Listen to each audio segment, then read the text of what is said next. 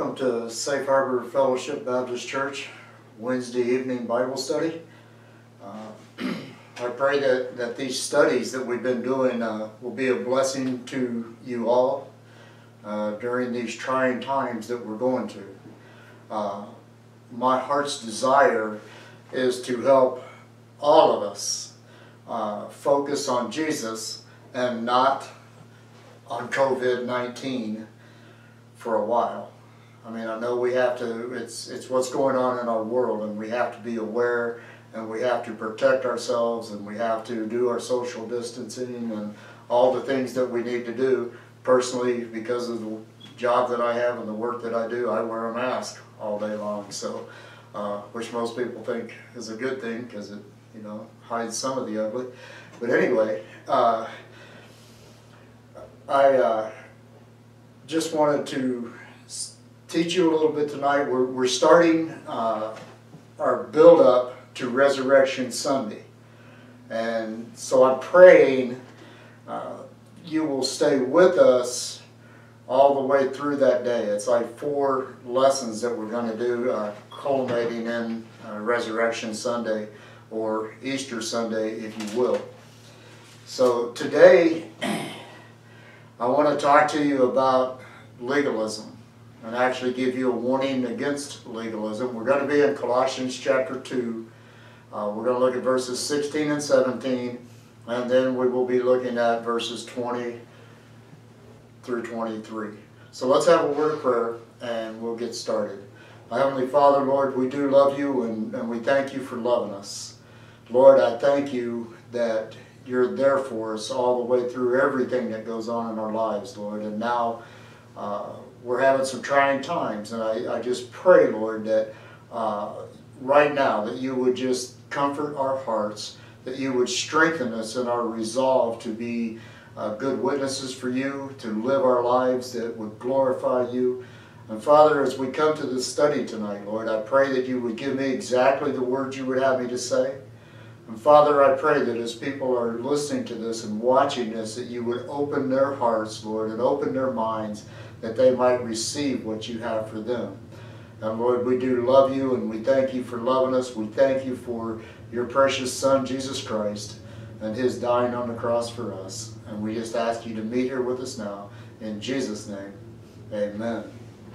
So today I want us to look at the warnings against legalism through this section of Scripture. So let's read some verse, and we'll get started. Colossians chapter 2, beginning in verse 16, says, "Let no man therefore judge you in meat, or in drink, or in respect of a holy day, or of the new moon, or of the Sabbath, which are a shadow of things to come, but the body is of Christ." So I want to start out with those 2 verses right there, and give us a perspective of why we are no longer bound by the ordinances. I want us to start by getting an understanding of verses 16 and 17 here, and then once we get that down, then we will move on to verses 20 through 23. But getting these 2 verses down is the key to understanding those. So we're going to be looking at the content of verse 16, and of course set it into the context of our study in verse 17. We'll put our study into the context of Scripture of both Old and New Testament, so that we have the full picture of what God is saying to us here.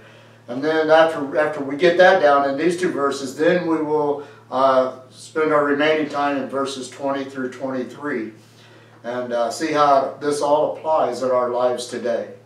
Now, with Easter, if you will, just around the corner, I believe it's important to get God's mind on the subject and not man's, because man's is always messed up. So let's look at verse 16 again, and we'll see I'll show you what I'm talking about. The first thing it says in Colossians chapter 2 and verse 16 is, "Let no man."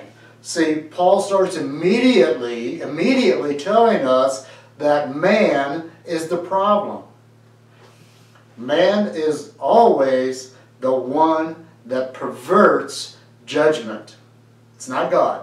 God's judgment is always true and correct. Man is the one that messes it up.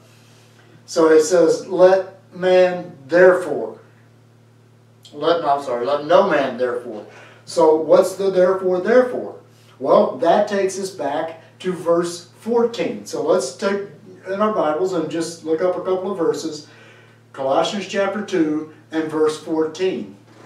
Where it says, blotting out the handwriting of ordinances that was against us, which was contrary to us, and took it out of the way, nailing it to his cross. So we see that Jesus Christ took the ordinances out. Look, Jesus, the Bible tells us, fulfilled the Old Testament law. And thus, when he was nailed to the cross, so were the ordinances. I mean, it's pretty simple when you look at it in the simplicity of the Word of God. They're over and gone for us. He goes on there and he says, let no man therefore judge you in meat. In meat, that speaks of the things you eat. Not just flesh, but everything that you eat. It also has to do with the way that the food is prepared. You know, because people can get all wound up about that too. But it doesn't matter. That's the point. It doesn't matter. And it says of meat or in drink. A lot of people get wound up in that one too. It's the things you drink, all of them. You know, so people talk about drinking alcohol. Drinking alcohol, I don't agree with it. I mean, if you drink alcohol to the point that it affects your mind, then you're sinning against God. But to have a glass of wine is not a sin against God if it doesn't affect you. If you're an alcoholic, you want to stay away from it. But that's what Paul's point is. Don't let somebody judge you in that. And then he says the holy days. Literally a feast day or a festival. Now, look, the Jews had holy days that they kept. So did the Gentiles. There was conflict between the people because of their observance of these days. Look, that wasn't something that was foreign to that time period. We still have that today. People get all bent out of shape about it. I mean, man, Easter and Christmas, pagan holidays. I hear it all the time. I had a guy at work just a couple of days ago ask me. He goes, your church celebrate Easter? It's like, well, we celebrate Resurrection Sunday, and that's what the world calls Easter, so yeah, I guess we do. You know, what's the big deal? We celebrate Christmas too. You know? Paul says, hey, just shut up. Don't worry about it. Just shut up. That's all man stuff. God really don't care one way or the other. We'll see that here in a little bit. Then he goes on in verse 16, he says, let no man therefore judge you in meat or in drink or in respect of an holy day or of the new moon. Oh, there's one for you, isn't it? Yeah, the new moon. See, both Jew and Gentile celebrate the new moon, but for different reasons and in very different ways.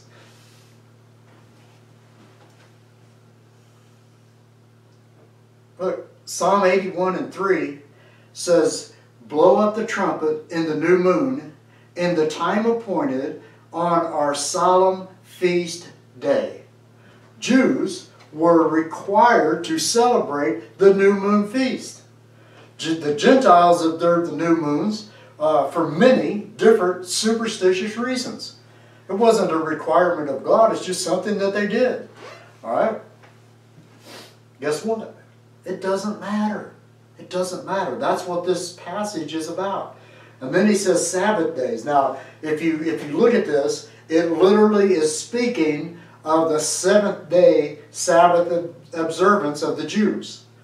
The Jews had a lot of Sabbath days, and we're going to, as we go through our study, building up to the crucifixion and the resurrection, we're going to talk about a couple of those Sabbaths. But For right now, just understand that they had the Sabbath days, and this one is referring specifically to the seventh day.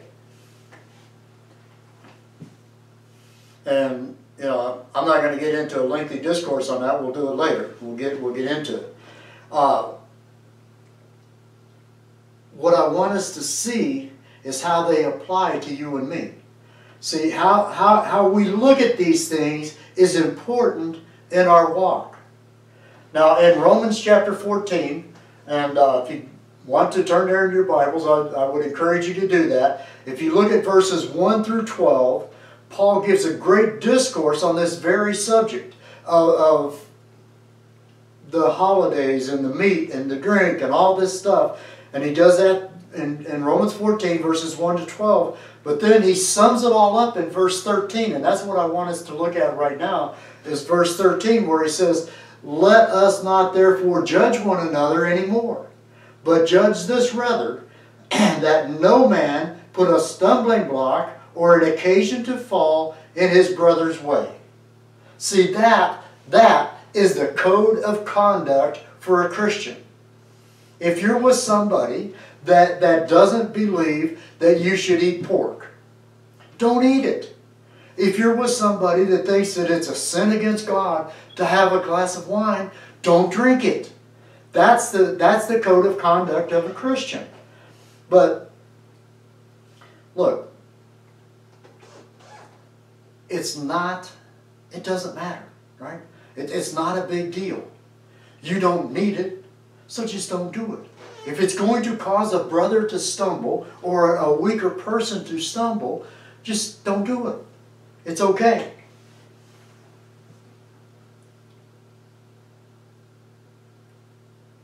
The things that we just saw here in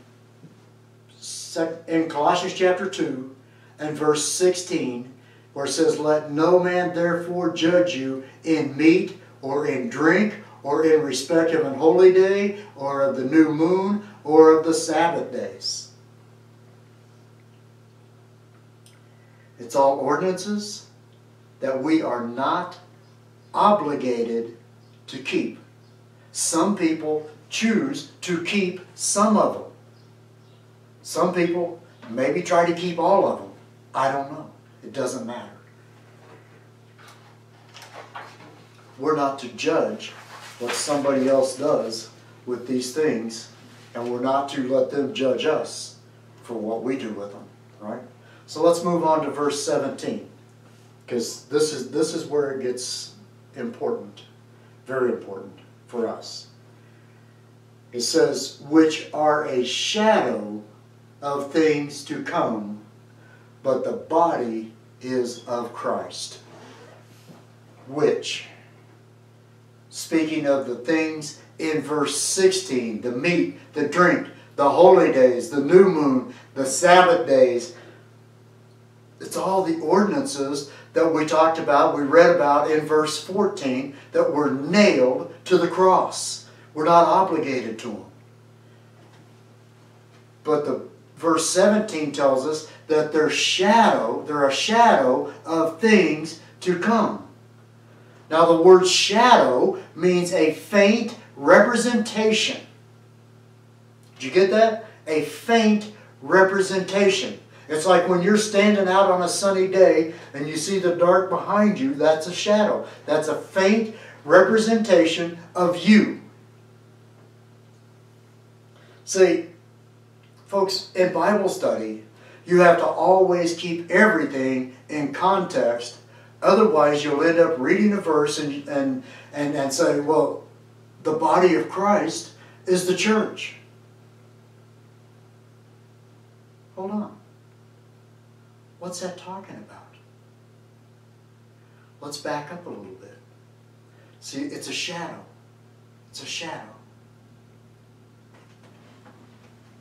What Paul is saying is that the meat and the drinks and the holidays, they're a faint representation of what's to come. Let me show you this. Let me show you this.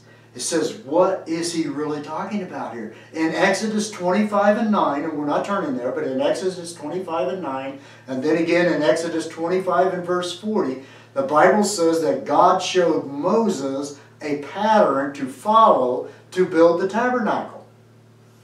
But in Hebrews chapter 8 and verse 5, in Hebrews chapter 8 and verse 5, the Bible tells us that the pattern was a shadow. And then in Hebrews 10 and verse 1, it says that the law also had a shadow of good things to come. They are but a faint representation of something much more grand. But what? If they're a shadow, what are they a faint representation of? Look at verse 17 again. It says, which are a shadow of things to come, but the body is of Christ. Now we need to pay attention. As I said a moment ago, we need to pay attention to this because we don't want to get what is said here confused with what we often hear. Now the church, let me say this, the church is the body of Christ. But that's not in context what we have here in verse 17. Read the verse again with me. Which are a shadow of things to come, but the body is of Christ. See the body is that which casts a shadow as opposed to the shadow itself. Look, remember the example I just gave you moments ago when you stand out in the sunlight. You're the body. The black silhouette that you see is your shadow. It's the faint representation of you. Well, the body here is of Christ. Okay, let me put it another way. The shadow, the faint representation that we've been talking about, those things, all of those things that we talk about, speak of Christ. They are the pictures or the patterns that you see all through the Bible. He is the body that casts the shadow.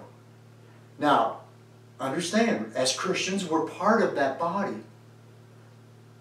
But in context, He is the body. Let me show you why that is so important. Take your Bibles and go to Hebrews chapter 11. Hebrews chapter 11.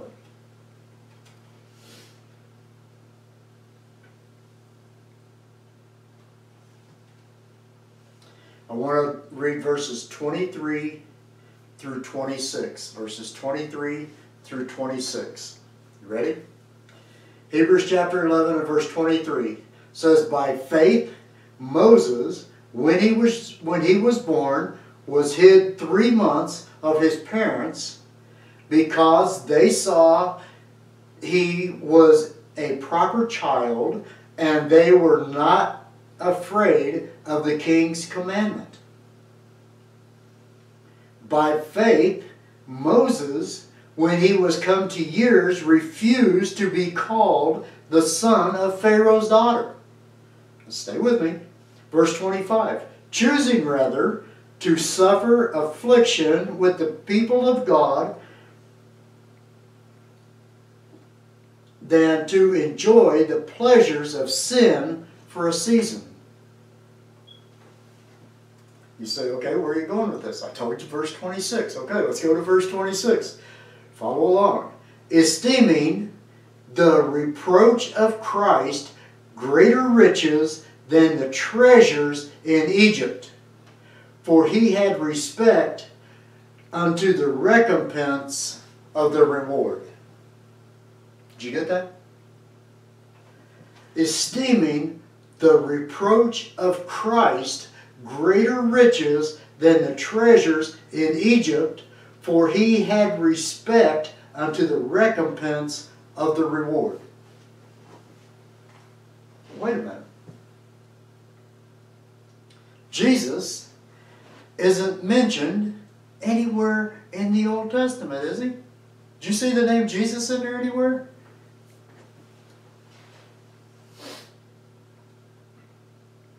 Maybe Moses knew something we didn't. Maybe we missed it when we was reading back through the Old Testament. But Moses understood. And that's not all. That's not all. In Revelation chapter 21 and verse 22, the Bible says, "And I saw no temple therein," speaking of the New Jerusalem, "and I saw no temple therein, for the Lord God Almighty and the Lamb are the temple of it." So how's that work for you? I mean, how do you put all this together? How about that pattern? Huh? Okay. So here's the point. God did show Moses a pattern of the temple in the tabernacle because Jesus is going to reign from Jerusalem, from the temple, for 1,000 years. But the point in our text is that all of those things in the Old Testament was pointing to Christ in the New Testament, and when it is all done, there will be no more need for shadows, patterns, or pictures because Christ fulfills it all in Himself. And that's so that's verses 16 and 17. Let's move on in our study and look at verses 20 through 23. Let's go back to Colossians chapter 2. Colossians chapter 2, verses 20 through 23. The Bible says, "Wherefore, if ye be dead with Christ from the rudiments of the world, why, as though living in the world, are ye subject to ordinances? Touch not, taste not, handle not, which all are to perish with the using, after the commandments and doctrines of men, which things have indeed a shew of wisdom in will worship and humility and neglecting of the body, not in any honor to the satisfying of the flesh."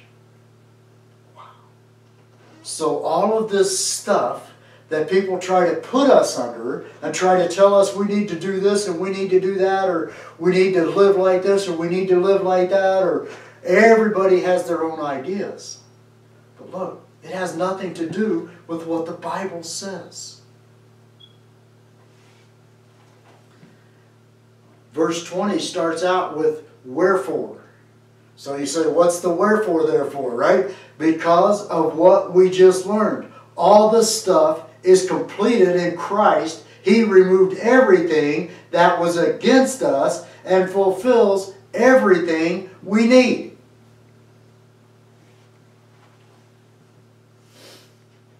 It says, "If ye be dead with Christ, being dead to the sin and the world." See, before Jesus, we were dead in sin. Now in Christ, we are dead to sin. See the difference?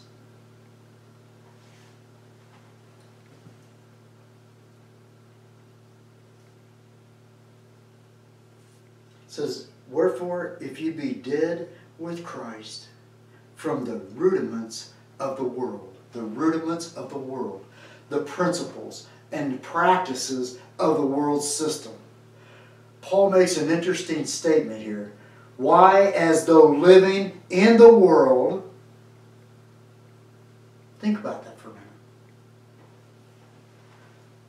Let's look at it in the context of the verse. "Wherefore, if ye be dead with Christ from the rudiments of the world, why, as though living in the world, are ye subject to the ordinances?" Are you really living in the world or not? Now, don't hang up on me. Hold on a minute. It depends on from what perspective you're looking at it.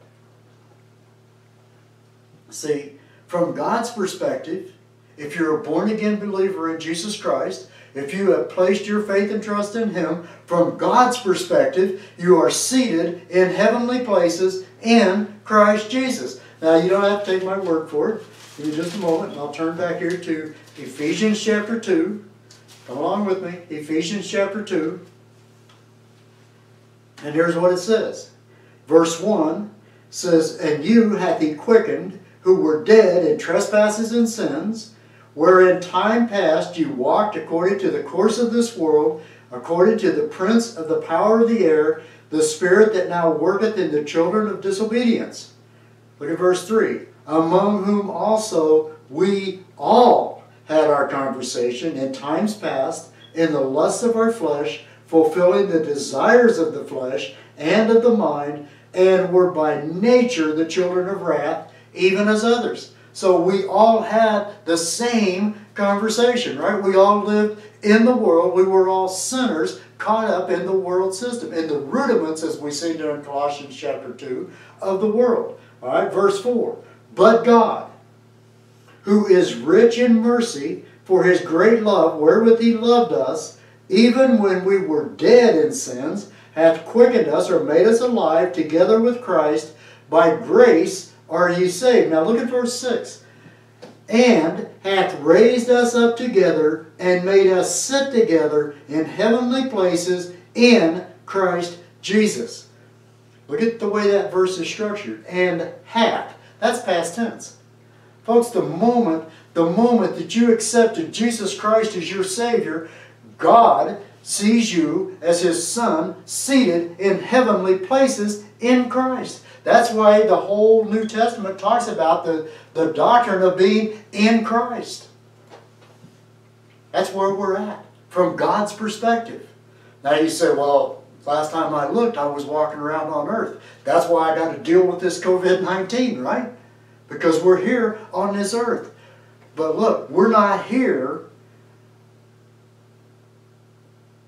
in God's way of looking at it. Because in Philippians chapter 3 and verse 20, the Bible says, "For our conversation is in heaven, from whence also we look for the Savior, the Lord Jesus Christ." So our conversation is heaven, and that's from where we're looking for the Savior, the Lord Jesus Christ. So he says, why, since you're seated in heavenly places, are you subject to the ordinances of the world?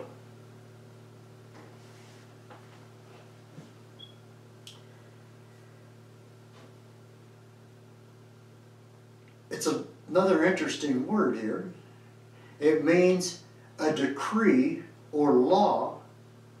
But what I really found interesting about it as I was studying this is that it comes from the same Greek word that we get the word dogmatic, which is pertaining to an established principle or doctrine authoritatively. I also found it interesting that this is the only time that this particular word appears in Scripture.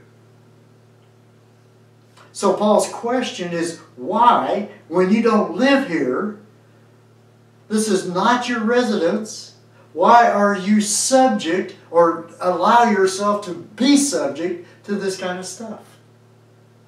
Now, he's not saying to go out and violate man's laws. That's not what he's saying.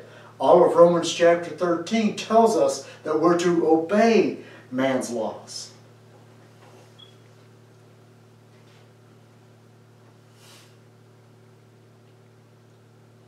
Look, even the world system gives diplomatic immunity to ambassadors from other countries.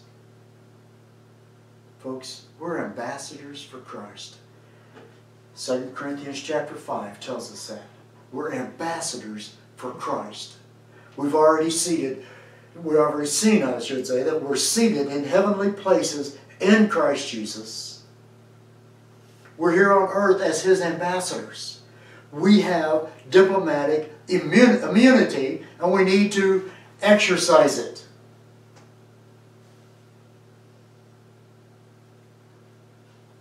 So let's look at these ordinances real quick. Touch not, taste not, handle not.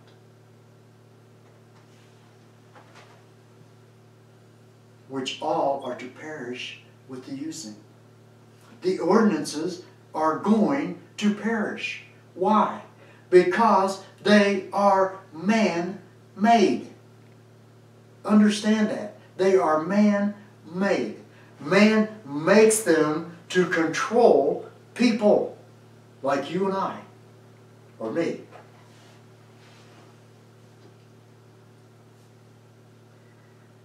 These are commandments and doctrines of men, not of God. They don't work and they don't last. Look,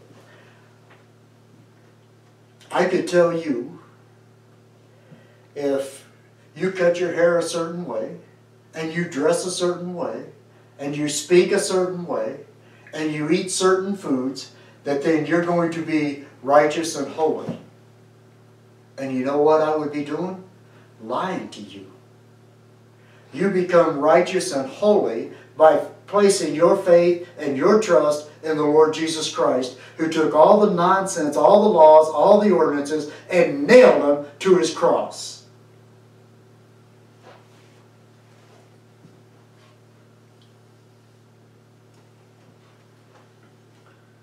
Look at verse 23.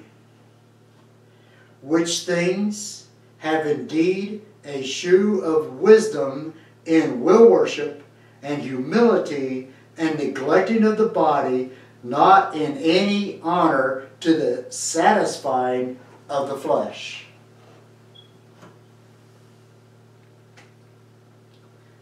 They have a show of wisdom.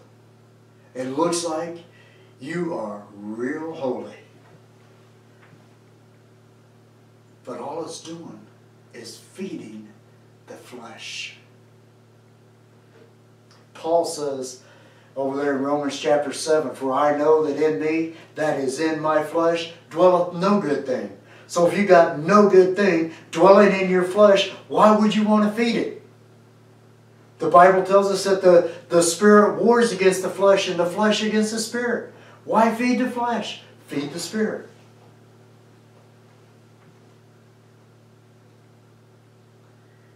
Look, our goal is a relationship with the God of heaven.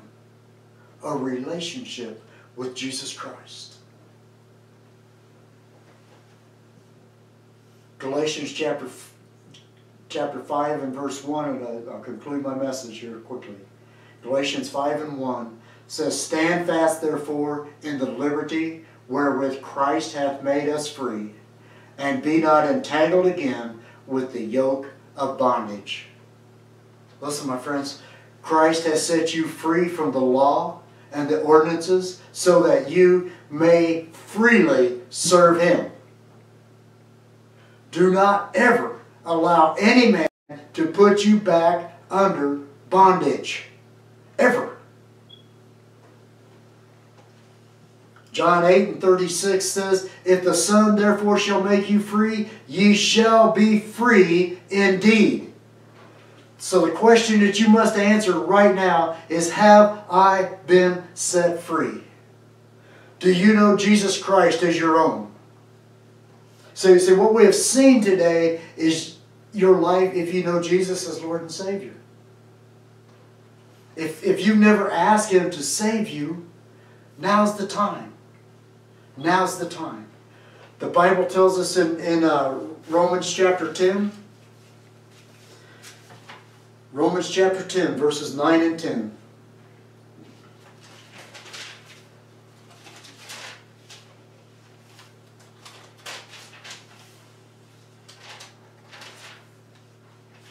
Says this, says that if thou shalt confess with thy mouth the Lord Jesus, and shalt believe in thine heart that God hath raised Him from the dead, thou shalt be saved. Verse 10 says, for with the heart man believeth unto righteousness, and with the mouth confession is made unto salvation. Paul goes on in verse 13 and says, for whosoever shall call upon the name of the Lord shall be saved. Won't you come out of bondage today?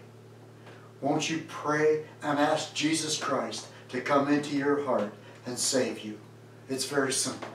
It's very simple. Believe in your heart and confess with your mouth. I'm going to pray a prayer right now. If you want to accept Jesus Christ as your Savior, you can follow after me. The prayer will not save you. It's what you believe in your heart. The prayer is simply asking God, speaking to God about what you believe in your heart. Let's pray. Father God, I know I'm a sinner in need of a Savior. Father, I ask just now that you would send Jesus Christ into my heart and save me. Lord, I know that I can't do it on my own. I want the freedom that comes from knowing Jesus. Please, forgive me of my sin.